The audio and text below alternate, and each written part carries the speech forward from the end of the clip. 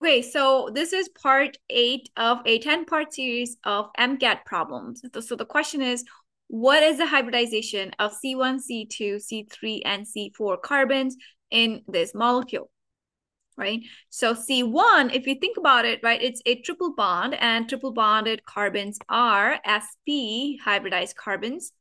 C2 carbon is also a triple bond. That will make it an sp hybridized carbon, right?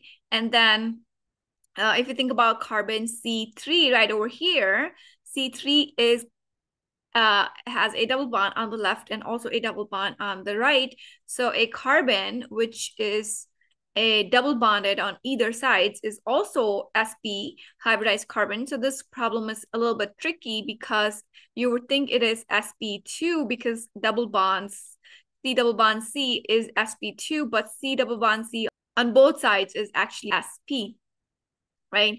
And now C4 is nothing but also okay, C4 is actually now sp2.